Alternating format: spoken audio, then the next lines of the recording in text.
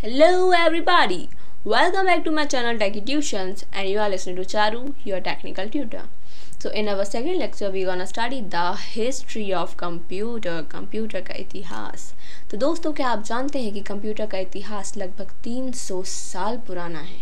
जी हाँ, क्योंकि 300 साल पहले मैकेनिकल डिवाइसेस रन करने वाले एक्सपर्ट्स या प्रोफेशनल्स को भी कंप्यूटर कहा जाता था।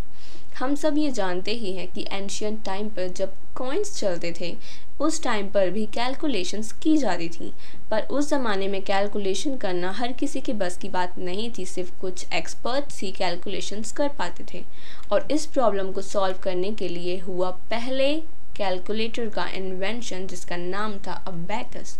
Abacus approximately 5000 years ago China के थ्रू इन्वेंट किया गया था। अबैकस एक वुडन फ्रेम होता है जिसमें मेटल रॉड्स होती हैं, और इन मेटल रॉड्स में कलरफुल बॉल्स होती हैं, और ये बॉल्स 2 पार्ट में डिवाइड होती है। साथ में ही ये मूवेबल भी होती हैं, और इनको मूव करते हुए ही हम इसमें कैलकुलेशंस परफॉर्म कर सकते हैं। लेकिन हम अबैकस में यूजुअली एडिशन और सब्सट्रैक्शन ही कर सकते थे। अबैकस के बाद आया Napier's bones. Napier's bones 1550 to 1616 के बीच में इन्वेंट किया गया था जॉन नेपियर बोनस के थ्रू।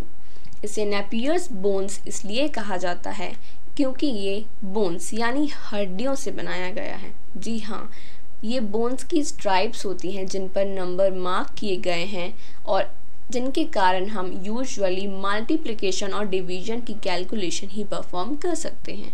नेपियर्स बोन्स के बाद आया पास्कलाइन।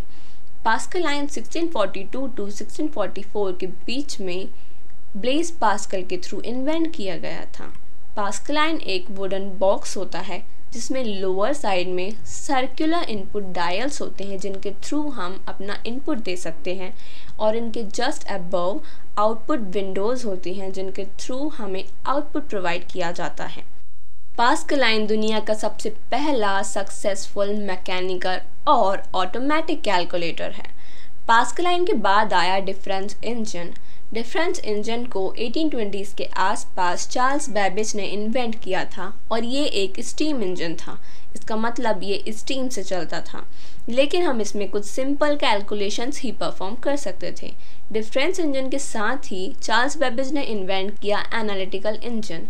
एनालिटिकल इंजन 1830s के आसपास इन्वेंट किया गया था, और ये पंच कार्ड पर बेस्ड था, जिसके कारण हम इसमें कैलकुलेशंस के साथ साथ अपने डेटा को स्टोर करके भी रख सकते थे। चार्ल्स बेबेज की ये दोनों इन्वेंशन ही मॉडर्न कंप्यूटर का बेस हैं, इसलिए चार्ल्स बेबेज को फादर ऑफ कंप्यूटर भी कहा जाता है।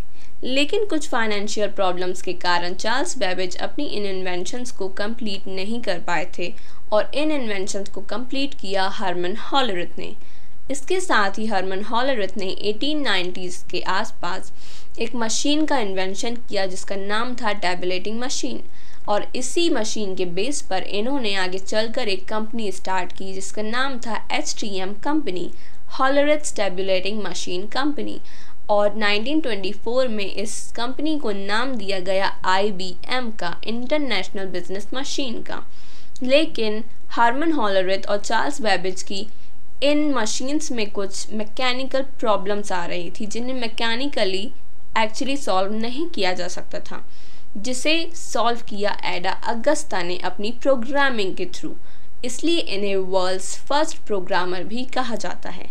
तो दोस्तों, इस वीडियो में इतना ही। मिलते हैं अगले वीडियो में, तब तक के लिए Tata, bye bye, and don't forget to give me a big thumbs up, and if you are new to my channel then subscribe my channel and press the bell icon so you will get the notification whenever I upload the video.